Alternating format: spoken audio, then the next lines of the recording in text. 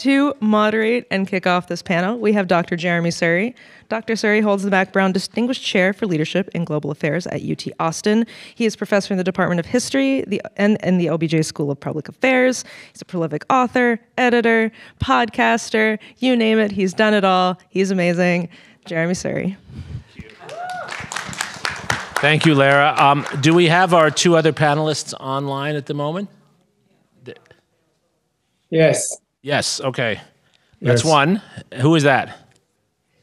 There we go. Yes, hello. Dennis hello. You Lee can see both. us? Lee and Dennis, you can see us? Yes. Great. So I'm really excited. I've been looking forward to this panel all week as I've been watching most of the conference from various offices of mine on campus as I've been meeting with students and hearing excuses about why end-of-term papers are late and things of that sort.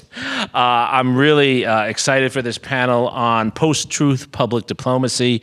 Among other things, I write about the history of diplomacy and also contemporary diplomacy, and there's no doubt that this is where a lot of the main themes of this conference come together with day-to-day policymaking. How do we manage diplomacy in a world where it's very difficult to even begin with a basic fact pattern when we're talking about something such as the war in Ukraine, U.S.-China relations, whatever the topic is. So we have a distinguished and wonderful panel to close out the conference here. Denis Wu from Boston University is going to summarize his paper. We're going to keep that relatively short because, first of all, the paper is available, and it's a very readable paper. I've read it myself. So Denis is going to summarize the paper for us, and then we're going to have a discussion kicked off by the three distinguished discussants we have here. Nicholas Cull, who everybody knows is Mr. History of Public Diplomacy from the University of Southern California. I've known Nick now for, I think, more than 10 years. And he always is doing exciting work. Lee McIntyre from Boston University. I haven't had the pleasure of meeting Lee in person, but I know of his name, and I'm excited to see what he comes up with today and has to say. And then my good friend and colleague, Art Markman, who I think is going to bring a really unique perspective as a leading psychologist, as a leading scholar of psychology. As well as someone with a lot of experience in the world of at least academic diplomacy, to our understanding of these issues. So Denis, if you would kick us off, take maybe about 5 minutes to give us some of the highlights of your paper, if that's okay. The floor is yours. Thank you. So I'd like to share my screen with you guys. So I try to condense my presentation to this short version. Because I feel this is probably a better approach to summarize rather than go through the full length.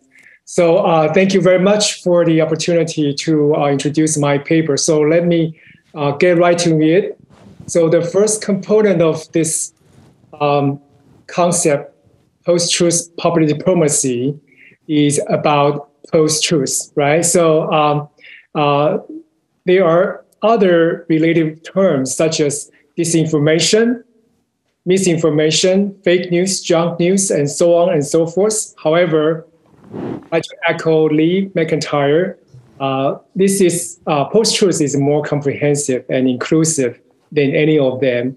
According to the library's definition, post-truth is, quote, relating to or denoting circumstances in which objective facts are less influential in shaping public opinion than appeals to emotion and personal belief, end of quote.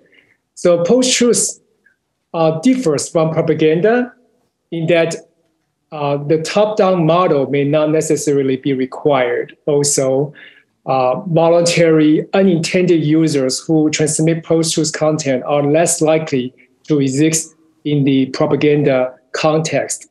Also, another good thing about using post-truth in this circumstance is that it may contain native advertising, which is a controversial practice that blurs and integrates editorial content and sponsored products. Post-truth simply functions better in explaining the filter bubble phenomena in today's media landscape, where users pick effectively and cognitively consonant content to consume. This consumption pattern has been exacerbated by new technologies such as deepfake and algorithms, post-truth also can be the culprit that propels populism, extremism, and the partisanship. So the second component of this concept is public diplomacy. Thanks to a lot of scholars in the audience, I don't want to get into detail about this, so I assume everybody knows about that. But the mediated version of the practice is more relevant to post-truth public diplomacy. For those who do not have direct access to foreign locales, media sources are usually the only avenue to learn about foreign nations and global events. So naturally, media's impact on this topical area is greater than other topics. This is precisely why information about or images of a nation in the media matter. These can be derived from either facts or personal impression, subjective narratives, and even emotional connections that are prevalent on social media today. All the mediated national attributes can be parts of a nation's brain. They can result in economical, cultural, and political consequences. What's more, these messages about nations are often assisted by professionals in the media and other areas. When these messages are about elections or candidates that can influence voters' perception about electoral processes and people's from other systems about democracy, which is a value system that vies to win hearts and minds of the world.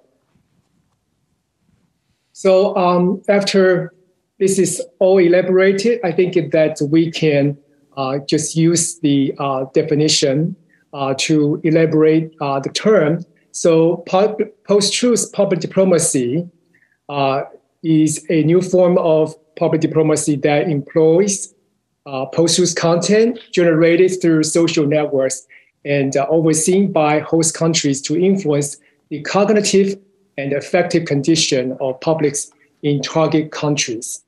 So I'd like to use this chart to summarize the roots of PD practice.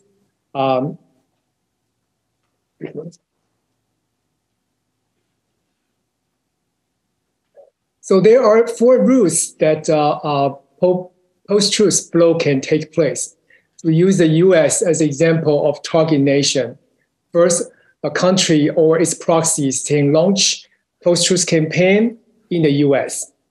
The routes of campaign can also be direct or indirect because of the internet's porous nature. The third route is US sources relaying post-truth to other parts of the world. The last route is the domestic sources, such as domestic influencers, that could be capitalized and incentivized to advance country X interests. These last 2 routes may also carry advantageous public diplomacy content or PTPD antidotes that are related to the US for either domestic or foreign publics. So another chart to show you. This chart summarizes the roots of existing PTPD practice in blue, and my proposed solutions, they are in red. So I place a great deal of duty on the target governments, which may be shared with nonprofit entities or groups of concerned citizens, and maybe volunteers can share some of the duties. For example, fact-check services can be pursued by nonprofits, and the civic groups or crowdsources can lobby hard to verify disinformation from social media platforms. Particular emphasis should be placed on target publics for whom 3 areas of work can be elevated. Post-truth inoculation can prove to be most cost-effective means. So to conclude, PDPD exists in an interdisciplinary crux, and its influence on international relations and global affairs cannot be underestimated. Under challenging circumstances, such as wars, immediate remedies may be needed to steer the development in the right direction. PDPD's delivery channels. So far, we talk about social media for now. New spaces such as entertainment, gaming, metaverse, and so forth that can be far more engaging and therefore more powerful. Their long-term impact should be evaluated. Lastly, well-orchestrated efforts across different governmental agencies to prepare and respond to all of these PDPD campaigns should be pursued. So that's my cliffhanger presentation for you guys. Thank you. And any feedback would be greatly appreciated. Thank you, Dennis. Thank you for your succinct and compelling presentation. My microphone. Thank you, Dennis, for your succinct and compelling presentation and for really giving us a lot to chew on.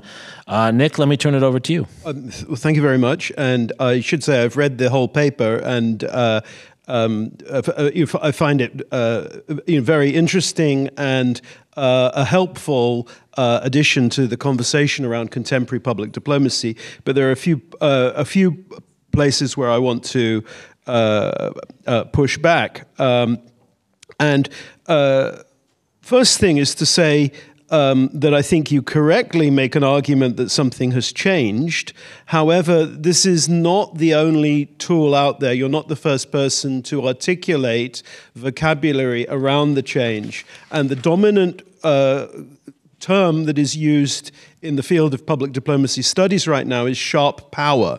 So it would help if you could differentiate between post-truth public diplomacy and sharp power, because you seem to be describing exactly the same thing. And I can see that there are differences, but it would be useful if you could draw those out, because linguistically it doesn't help to have two words for exactly the same thing.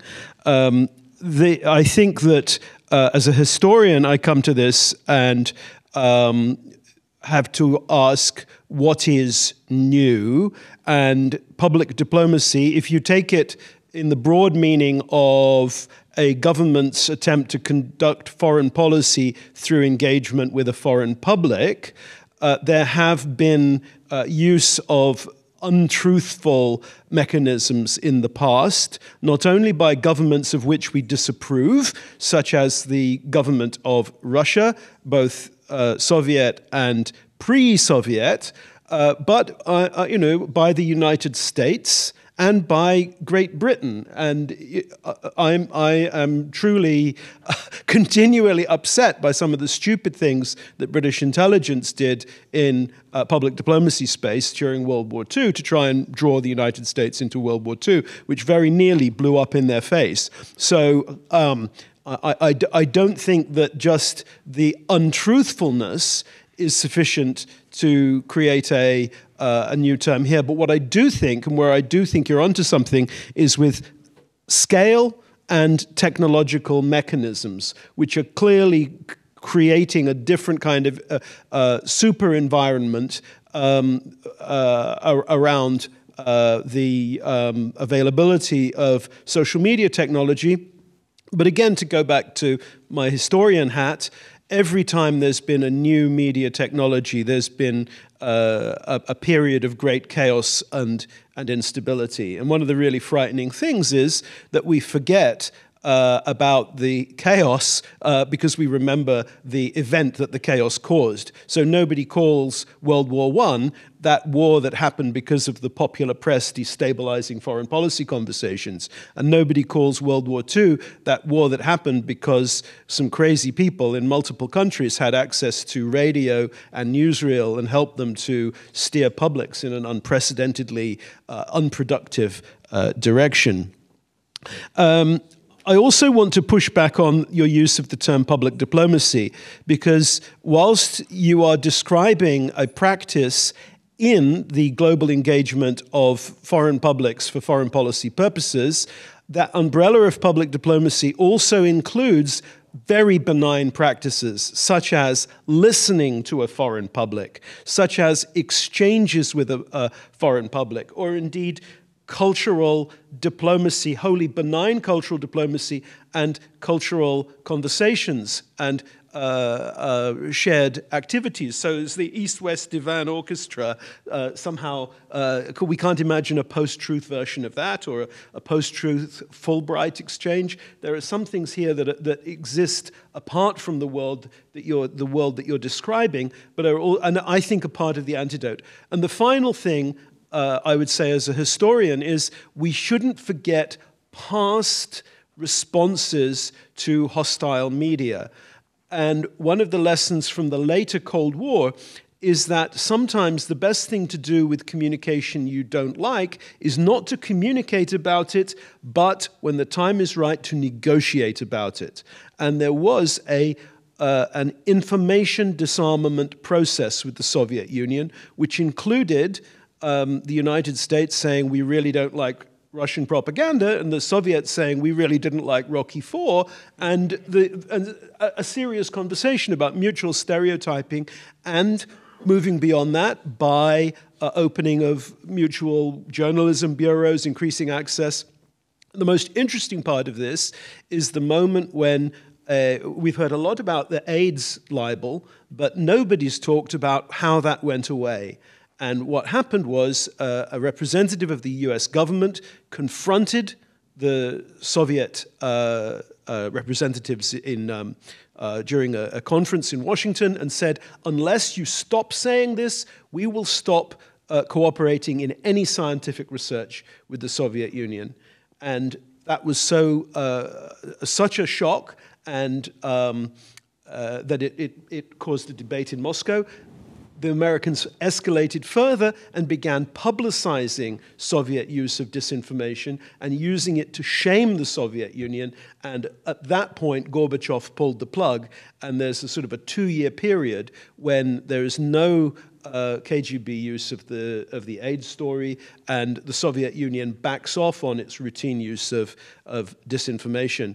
I'm not saying that we should try to have a disarmament process with the Russians now in the midst of a crisis, or that we should have a negotiation with the Chinese, but we should remember that there is a potential for negotiation, and that in the right circumstances, in the past, this has helped. And I think that somewhere on our toolbox, information disarmament needs to be remembered.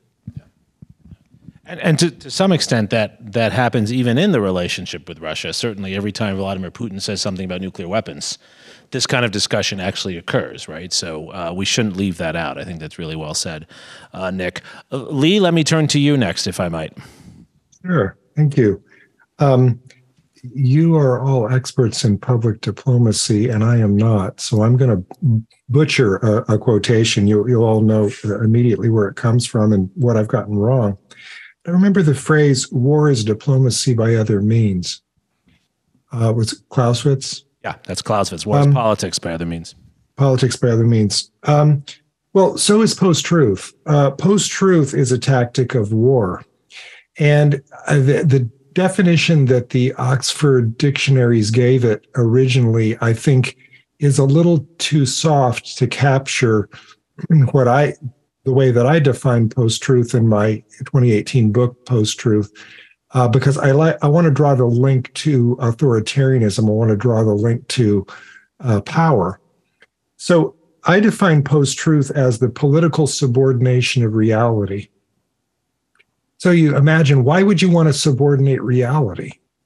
You want to subordinate reality because you've got an interest at stake that, the facts don't help. And so you want to pretend that something is true when it's not. Now, there are a couple of but there are other people in the world who maybe don't agree with you. And so how do you approach them? Well, this is where post-truth comes into play. You've got propaganda. You could use propaganda to try to persuade somebody that your point of view is correct. Propaganda can be either true or false. You can believe it or not. I mean, propaganda is the kind of the umbrella term. here, because sometimes people share true things that they believe, but in a propagandistic way. The most insidious type of propaganda is disinformation, because disinformation is an intentional falsehood that is shared to deceive, not to convince, but to deceive. So it's like you're stealing the cognitive consent. You're not giving somebody a good reason to agree with you. You're tricking them, you're fooling them. And I think this is where it gets really dirty, because if you do that, then the point isn't really to persuade the other person, it's to dominate them. And so I see post-truth as a tool in the authoritarian's toolkit to try to dominate someone's reality. You can, say you share a falsehood and you want the other person to believe that falsehood is true. Great, that's part of it. But the other part of it is to make them cynical, make them feel dominated, make them feel like maybe there's no way even to know the truth. Because if there's no way to know the truth, then there's no accountability. Then there's no such thing as blame or consequences, really. So I think that, in any discussion about public diplomacy or about politics in general, we have to accept the idea that post-truth is about power. It's not about facts. It's about power. And I'll say again, I think that the best definition, the one that I use, is that post-truth is the political subordination of reality. It's this grab to say, no, this is true because I am so powerful that I can say it whether it's true or not. Now, that last part is the quiet part that they don't say out loud. But, when you have an authoritarian, when you have a dictator, and they say that something is true, for the people in the, under the suppression, it might as well be true. What are you going to do? That's the danger. That's the real worry. And so how that fits precisely into how you've defined public policy, I'm going to have to leave to you. I've said my 2 cents. That's super helpful, and I think it's a perfect transition to you, Art, as a leading scientist and scholar of so many of these issues from a psychology point of view. Help us understand these issues. Yeah, no, I find this, I love all these discussions, and I've been trying to follow as much of it online, the last few days as well. But, I think about actually, in the context of these discussions, the concept of public license to operate.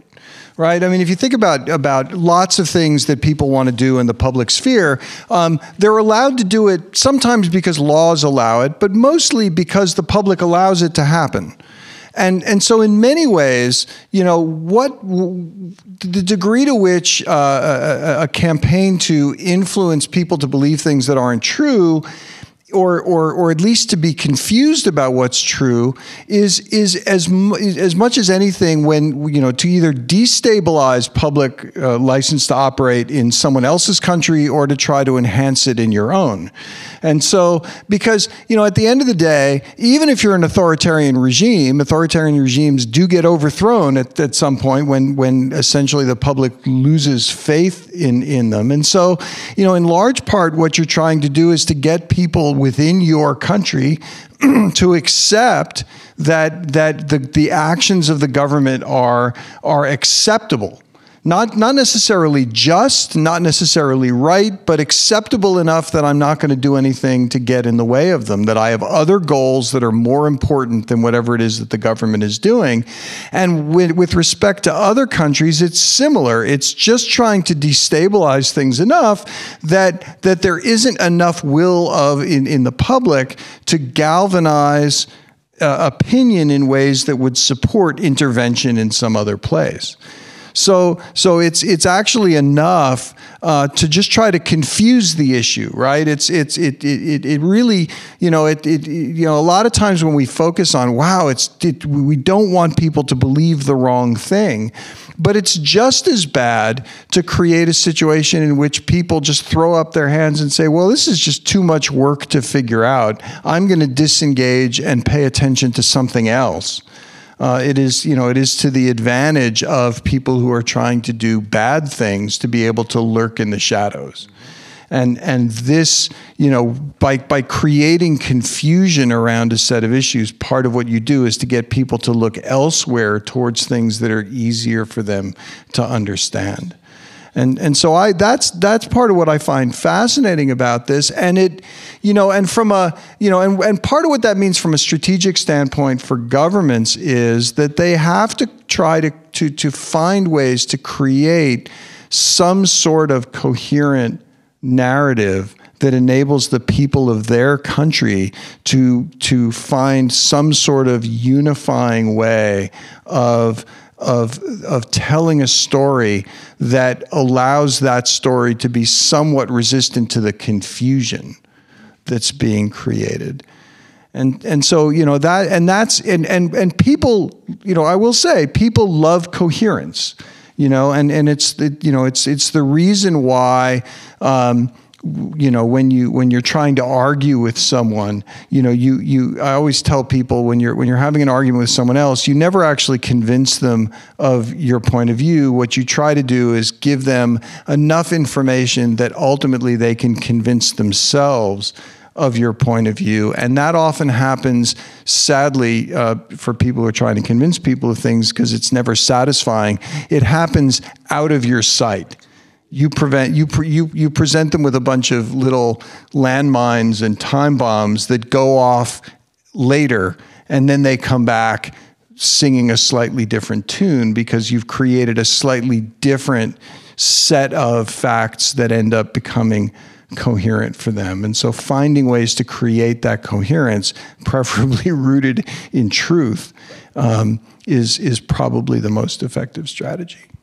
I think that's super helpful, Art, the way you brought that together, because so much of what diplomats have been traditionally taught to do is to establish fact patterns, right? So much of the traditional training of a diplomat, right, if we go back to the sort of English and German tradition of the 19th century, is you're an expert in a particular area of the world, and you develop a fact pattern for understanding how people interact in that area. And that's sort of, to Denis and others, sort of the question I wanted to put on the table for the next part of our discussion here, and hopefully we'll get an audience involved as well. Is the opposite of post-truth public diplomacy, is it truth diplomacy?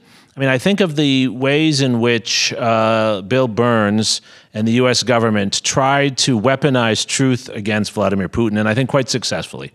Right? So they released, right, in a way that I've never seen before, released actually documents they wouldn't have released otherwise, substantiating war preparations on Russia's part. Not everyone believed that. In fact, I think the post-truth narrative was the more dominant narrative before February of 2021. But then after the war began, the accumulation of facts and the connection of those facts to a set of behaviors on the ground actually, I think, undermined much of the propaganda, much of the post-truth diplomacy that Vladimir Putin had been pursuing in a very sophisticated way. And so what fascinates me about that is it is an understanding of narrative and coherence, but it's also, in a certain way, right, it's a return to the most traditional kind of diplomacy, which is I'm going to release the documents, I'm going to show you in the way Nick referred to World War I, right, that the British government was trying to show that the Germans were mucking around in Latin America, right? I mean, so I wonder how we think about truth and post-truth in that sense, and I think everyone here on the panel has a thought on that. Denis, should we go to you first, and then maybe Lee, and then Nick and Art? Yes. So I think that the fight against post-truth public diplomacy is not necessarily the fact itself, because when I think about post-truth, it can be really about post-truth. The consequences or the reactions to the information, right? So a lot of times, the factor of emotion, the factor of psychological mechanism are at work in processing information. When we think about information, there are a lot of attributes attached to a fact or information. Sometimes people are willing to accept and process. Other times, even though you are presented with the best fact available, you may not have the willingness or mechanism to process. And so it's not necessarily about presenting facts or truths to fight against post-truth. I think that it's about a constant work that's needed. And it's sort of like a well-coordinated efforts across different branches of government to do things that can really have sort of a mass effect, so that the majority or significant percentage of the target publics can be on the side. Therefore, more people will join. We jump on the boat. I think it's more complicated than just involving a few diplomats or some workers that are specialized in information or campaigns. It really takes a village to get things done. So it's more complicated, and it needs a larger scale effort. That makes sense. Lee, especially from the post-truth perspective, is telling the truth can be very effective. I mean, you think of all the cognitive biases that work about repetition, and whether it's a trustworthy source, et cetera, that work in favor of lies. Some of those biases work in favor of telling the truth too. The move that you describe of the Biden administration, when they and there's the technical word that they use in the trade is pre-bunking, right, or inoculating, by sharing the truth at the strategic time, just before the Russians were about to engage in this false flag operation. They defanged it, and that was brilliant. And the reason it's brilliant, I think, it especially in this context, the thing that we have to remember is, so the traditional route is you persuade somebody, and then it changes their beliefs, and then it changes their actions. But to go back to something that Art said here a minute ago, sometimes the point is to disorient them, right? Because if you maybe you don't worry about what they believe, maybe you don't worry about persuading them. You just, this is a Russian technique called the fire hose of falsehood. You just tell one lie after another, and the person becomes so disoriented, they think, well, maybe I can't know the truth. That is a direct way to affect their action, right? Because what you're really after is to change the action. Maybe you don't care about the belief. So post-truth, they just want you to feel disoriented and afraid and cynical and upset and, feeling that you can't know the truth. Well, pre-bunking, telling the truth, is effective in two ways. It's effective in persuading you of what's actually true, which is wonderful. Changes your beliefs, changes your actions. But here's the thing. It's also effective against disorientation, right? Because, in an environment in which somebody is just confused because they've heard just a fountain of self-contradictory lies and they don't know what to think, the truth can cut through that. And so, all of a sudden, when Biden's spokesperson, I think it was Jen Psaki, came forward and shared this intelligence, that yes, the Russians had a false flag operation planned. This was what they were going to say. This was where it was filmed. These are the actors they're going to use, et cetera, et cetera. That was just very refreshing. I mean, all of a sudden people could say, yes, that makes sense. So it cut right to the heart of the matter. I'm very much in favor of fighting back, because we're in an information war. I think that the most effective way to fight back against lies is with truth. I really like that answer, because it does seem to me there is what we're saying is it's not simple, but there is a place for truth in post-truth public diplomacy. Nick?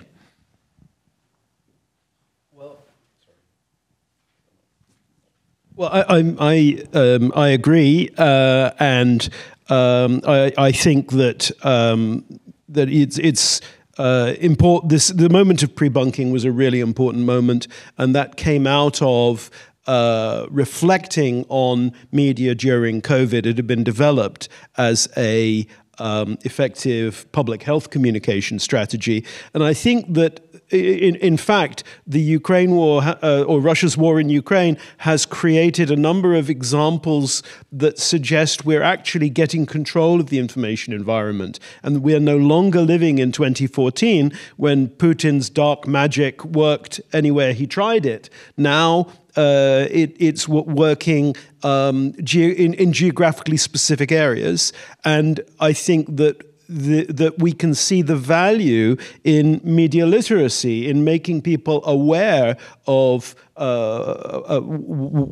where their information comes from, and that they have to practice good sense when they're sharing material online. We're not all the way there yet, but we are so not where we were in 2014. We're coming to terms with the world in which we live in, and that is a historical phenomenon too. You can see the same thing as people get to know how to live in the world of the popular press, how people learn to live in the world of radio. And, for example, Orson Welles' War of the Worlds is part of that process, and we're going through those moments all the time. The other thing that I want to say is that part of the problem is that post-truth media is not only used by foreigners against Americans. Americans are very good at subverting themselves without reference to the rest of the world. And part of America's media tragedy right now is the way in which all the things that Denis and Ben have been describing are present in American media to Americans.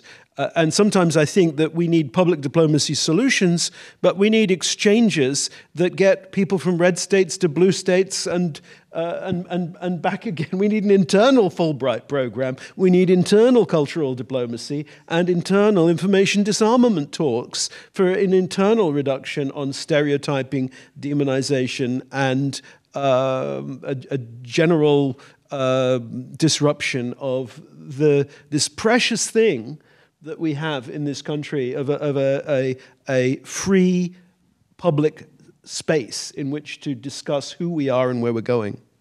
Right. It needs nurturing and cultivation. Right. Absolutely. Art, how does the pre-bunking notion resonate with cognitive psychology? Well, I mean, I think there are two things to say here. Right. One is that every bit of information we get is interpreted in part through a set of beliefs that we already have. And so by providing people with alternative explanations for what's going on in the world, you can at times help to inoculate against at least a certain amount of misinformation, because again, it's about coherence. If I have a coherent story and you throw a lot of things at me that don't really add up, I may have a cognitive edifice that will withstand that kind of attack. But the fundamental problem with truth is that it's truth delivered by a trusted source.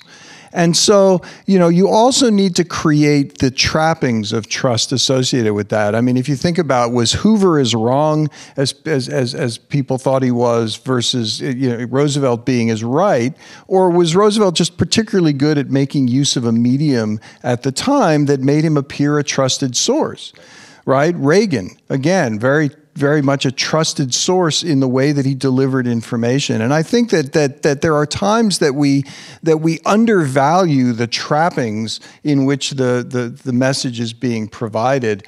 But particularly when you think about an information environment that is destabilizing because it's so incoherent. Incoherence is psychologically an uncomfortable emotion. So what do people want when they're uncomfortable and anxious? They want comfort and a haven. And so, it is in those difficult times that you see those communicators who are good at being the comforting source of stable information that then provide that conduit for truth. Could I come back on that, Jeremy? Because I think that Art said something very profound that goes to one of the things that I think is most commonly misunderstood about propaganda. people look at propaganda and they imagine that the skilled propagandist is taking an idea from their head, sending it down whatever communication apparatus they're using into the mind of the audience. And I think that misunderstands what's happening. Really, what's happening is that the communicator is recognizing an idea that's in the head of the audience and using their speech to affirm it and to connect that affirmation to an action they could take in the real world. Vote for me, fight for me, donate to me, whatever it might be. And that's actually much more dangerous. And I think a lot of the paradigms that, for example, the State Department uses when it thinks about, oh, we can put out a piece of true information, you can, but it's not going to be the same thing as communicating in a way that affirms somebody's prejudice. But we can find ways of affirming things that we all agree on and exploring those affirmations to play exactly into this reassurance that Art's speaking about, as during World War II, when the government learned not to counter a story that a particular minority group didn't have to serve in the US Army, but making sure that every time Hollywood depicted the US Army, there was one of every minority group in uniform fighting for this thing that was worth fighting for, called the United States of America. And that was a much better solution, to have media that affirmed the things that were already in our head, our best selves that were already in our head. Right. That's really helpful. In its worst, the darkest interpretation of that is it's a method of reflexive control, right? You let the person think that it's their idea. That's best way to teach, also. That's right, right. But I mean that's the most persuasive thing. Yeah.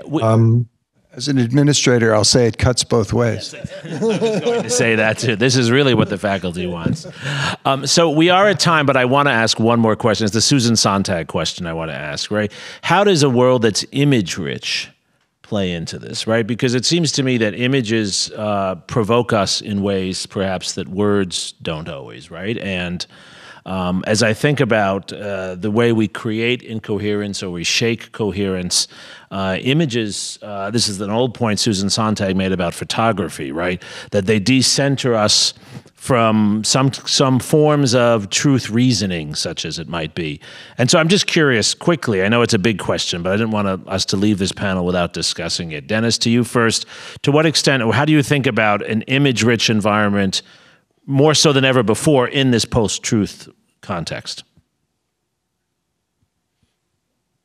Well, I think that images of any nations or global events are in the middle of post-truth. They play a great role in shaping perceptions. As most psychologists would say, that images are more powerful than text. Images retain in humans' brains longer than textual content, because our cognitive structure is shaped in such a way that we can retain image longer. So that has a lot to do with, again, emotions, affects, sentiments. They are harder to move in human beings. And so when we are providing antidotes or facts or truths to challenge some of the people who hold different kind of perspectives, we need to take that existing image structure into consideration, so that it's easier, therefore, to plant new ideas or new facts into their memory system.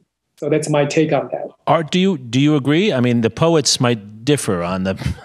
Well, I think what's important to bear in mind is that images are always specific by definition, and specific things, those are very convincing, right? One death is a tragedy, a million deaths is a statistic.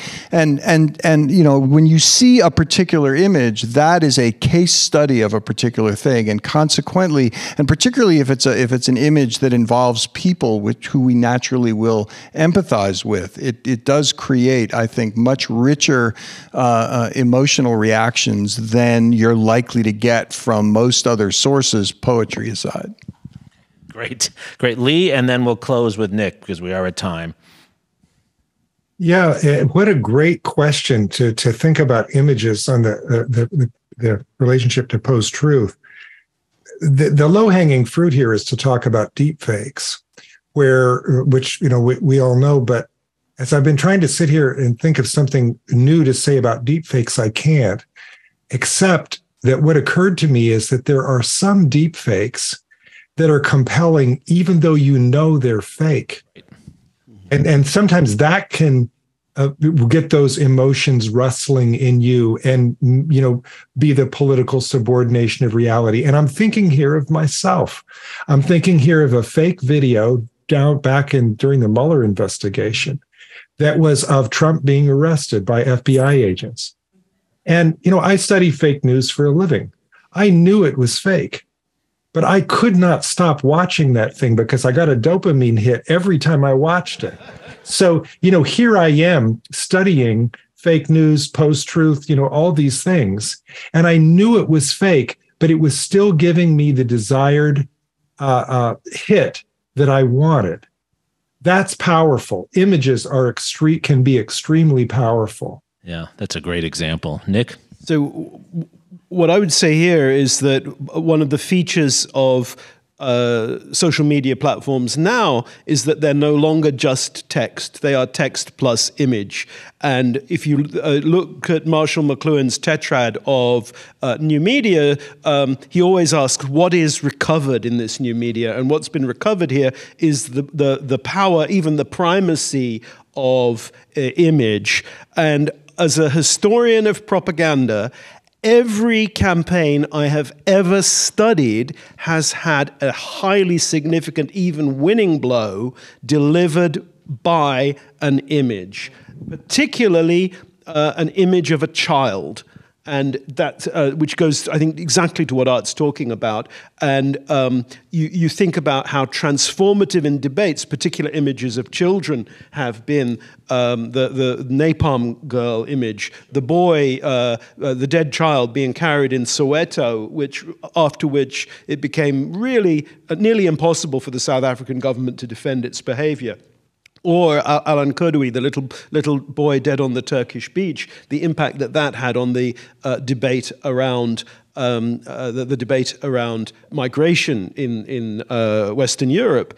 So absolutely, we need to think about images, and part of how we build media literacy has to be image literacy. So Susan Sontag is the right thing to talk about because, all images are not created equal. They resonate in different ways.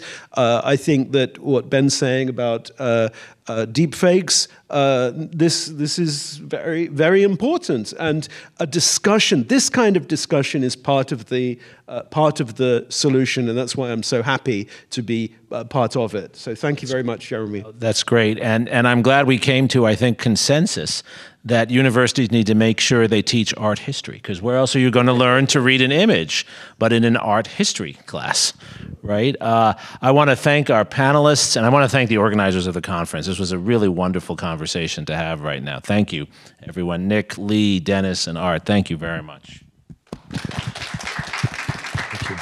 And now I think Art is going to give a closing statement for the conference. Yeah, that's right. So we've come to the end of what has been fascinating. I'm only sorry that I couldn't be at every single one of the presentations, but again, just for those of you who may be just tuning in now, so Art Markman, I am the Vice Provost for Academic Affairs at the university, as well as a professor of psychology and human dimensions of organizations, and I just want to say, first of all, thank you to all the organizers. Michelle, you need to take a bow to everyone. It's really been an amazing labor here.